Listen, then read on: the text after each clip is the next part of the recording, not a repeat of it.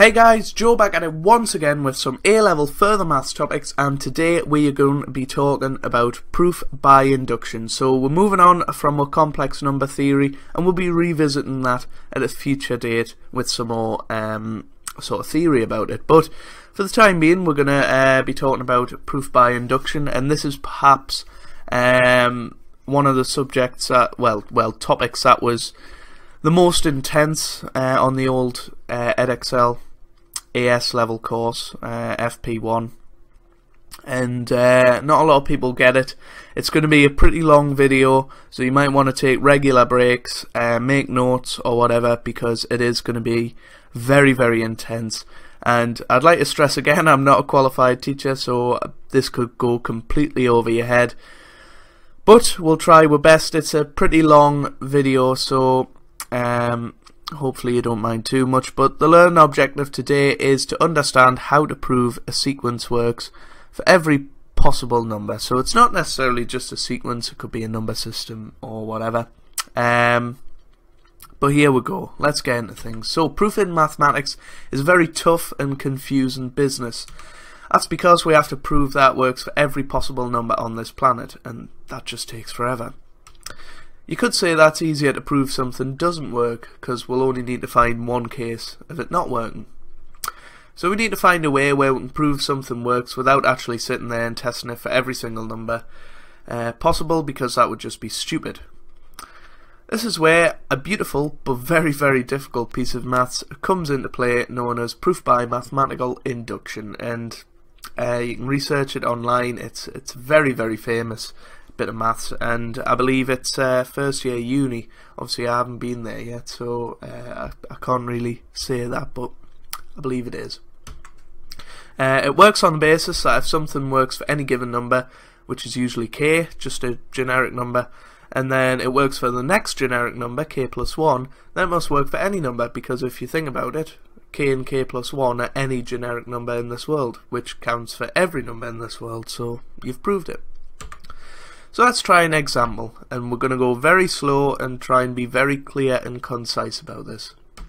So prove the following.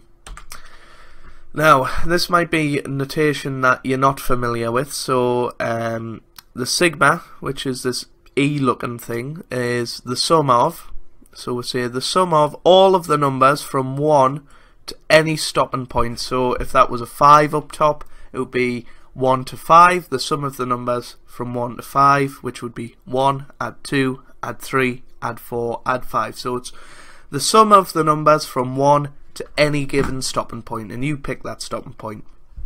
And that's when it's R. So R is just a natural number, so it's 1, add 2, add 3, add 4, add 5. But if it was R squared, it would be 1, add 4, add 9, add 16, add 25. So hopefully that makes a little bit of sense.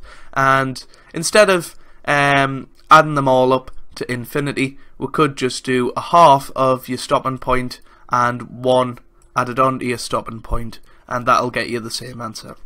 So that's what we're trying to prove essentially in this lesson. So here we go. The left hand side, LHS, in layman's terms, means to sum up the numbers from 1 to any stopping point. So that's what I've just been talking about.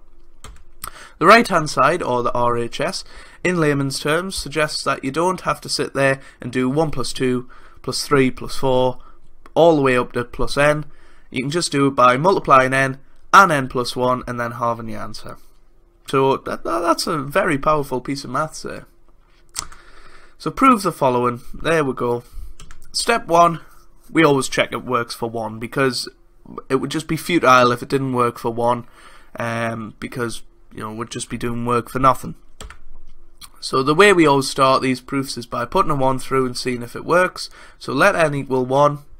So the LHS would just be 1, because the sum of all the numbers from 1 to 1 is just 1.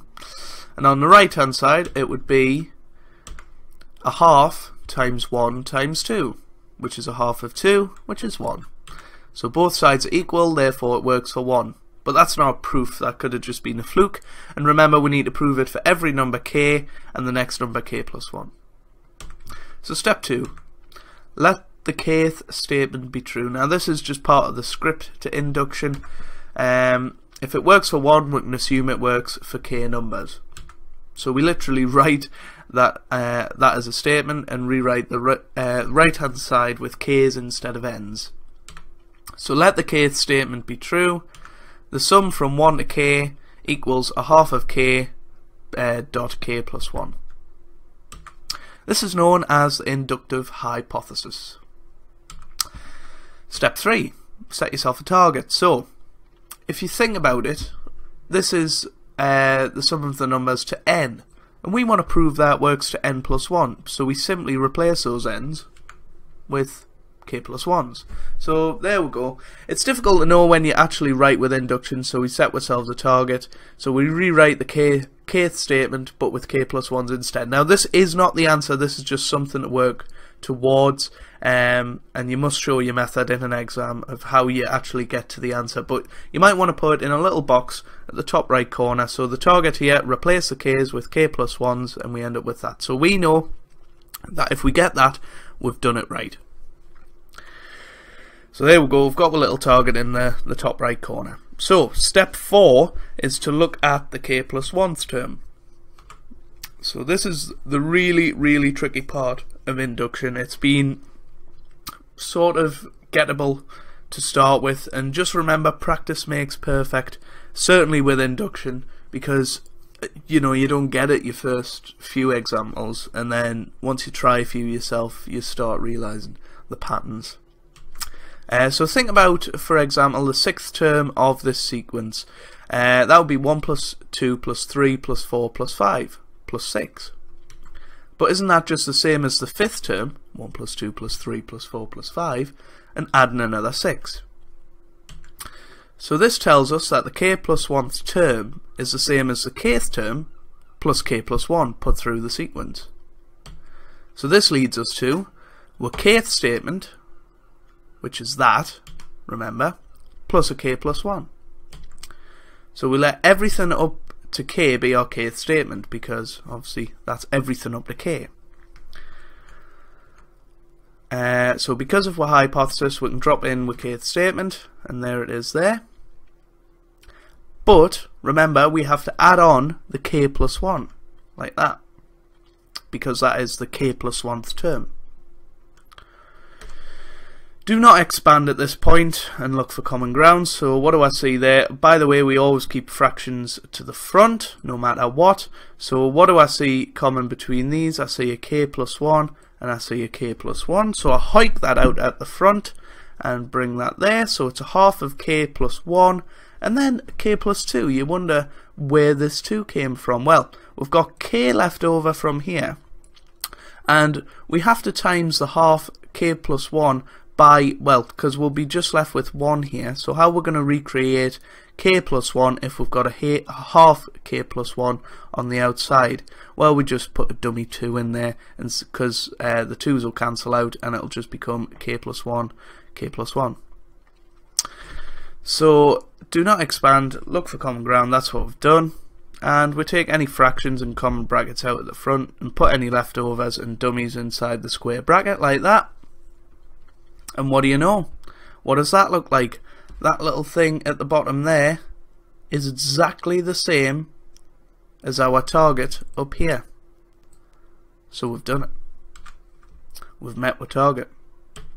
And now the final bit is you tell the world that you've done it. At a high level, we're expected to write a little bit about what we've just achieved. So for inductions, we simply say the following. If it's true for n equals k, then it's true for n equals k plus 1, and therefore via mathematical induction it is true for n is a member of any of the positive real numbers. So from 1 to infinity, positive numbers, it will work, well, integers. And that is your first induction proof done. So a little recap of the steps, you might want to make a note of this. We can prove a sequence or system works for any number in 5 clear steps. So check it works for 1, let the kth be true, set yourself a target, look at the k plus 1th term, tell the world you've done it. So there are your 5 steps, very clear. And once you've done 4 or 5 of these, you get a lot more confident, and you know, it's not too scary once you've done a few. So we'll do another example just to try and secure that knowledge. We'll do a little bit more quickly though. So prove the following number system, and that looks a hell of a lot scarier than the first one, but I promise you it's not too bad. So that is the sum of the numbers from 1 to n of 1 over r plus 1 equals n over n plus 1. So he's saying you don't have to do all the work, adding up all the numbers from 1 to n put through that sequence. You can just tell us your stopping point and divide it by 1 more than your stopping point, and you'll get the same answer. So step 1, check it works for 1. So let n equal 1, and on the left hand side we've got 1 over 1 times 2, which equals a half. And on the right hand side we've got 1 over 1 plus 1, which is 1 over 2. So it works for n equals 1. Step 2, let the kth be true, so we'll replace n's with k's, and we end up with that. Step 3, set yourself a target. So remember, that is the kth statement with k plus 1's in there instead. So our target sits up top on the right, like that. We've simply just replaced this little bit here with k plus 1's. So that's where that comes from. But remember, that is the answer, but that's not going to get you the marks in the exam. So step 4, look at the k plus 1th term. Now that is the addition of everything up to k, and then k plus 1 stuck through the little formula. So isn't that just the same as putting our kth statement in there, which is this, and then adding k plus 1 put through that? So we just replace NER with the k plus 1 and hike it on the end there. And then what we'll look for is common ground. We do not expand at all. So we bring out a factor of 1 over k plus 1, and we are just left with k and 1 over k plus 2. So we're left with that. And now we want to put this under a common denominator. So we times the k by k plus 2 and stick it all over k plus 2, like that. And then at this point we expand, and we get that. And now I'm thinking that that factorizes, so we end up with that. And now we see 1k plus 1 on the top and 1k plus 1 on the bottom, and they can cancel. And that 1 is just 1 times this fella. So what we're left with is simply just k plus 1 over k plus 2. And what do you know? That is our target. So we have met our target. And now we're going to tell the world we've done it. So if it's true for n equals k, then it's true for n equals k plus 1. And therefore, via induction, it is true for all the positive integers of this world, real integers. And that is that, ladies and gentlemen. So, very, very intense lesson there.